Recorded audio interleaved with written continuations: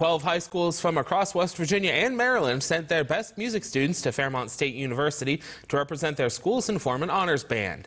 Those students were nominated by high school band directors to be part of the Fairmont State University High School Honor Band. Students attended a two-day clinic with rehearsals starting earlier in the week, and tonight the band performed a concert in Colbank Hall that was free and open to the public. We're playing 5 pieces of music, none of which any of the kids have seen before. And we try to have some pieces that have some variety to them. Fairmont State University designed the event to be a rewarding and educational experience for some talented high school instrumentalists and to showcase what the university has to offer them.